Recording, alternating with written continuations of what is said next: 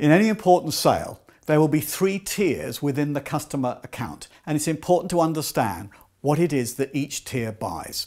We're going to call the tiers Box 1, Box 2 and Box 3. Box 3, this is the buyer, the purchaser, the user of our products and services. What do these people buy? They buy products and services, price versus performance comparisons, ease of use. They're interested in the nuts and bolts features of what we offer.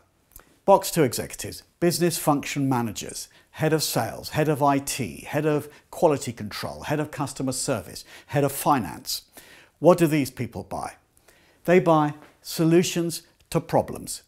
Box 2 executives are surrounded by problems. They have got people problems, image problems, IT problems, quality control problems.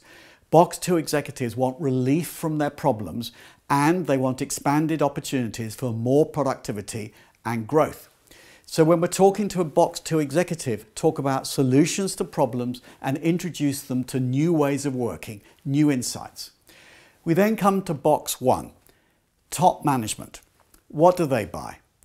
They buy return on investment, financial performance. They are measured by it. They are evaluated by it. They are responsible for it. So we should not waste our time talking about nuts and bolts features to Box 1. If we're going to talk cogently to top management, we must learn to discuss the financial performance of investing in whatever it is that we offer.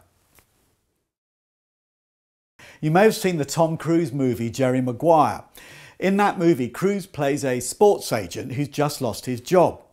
And so what does he do? He sets up in business for himself. However, he's only got one client, Rod Tidwell, who's played by Cuba Gooding Jr.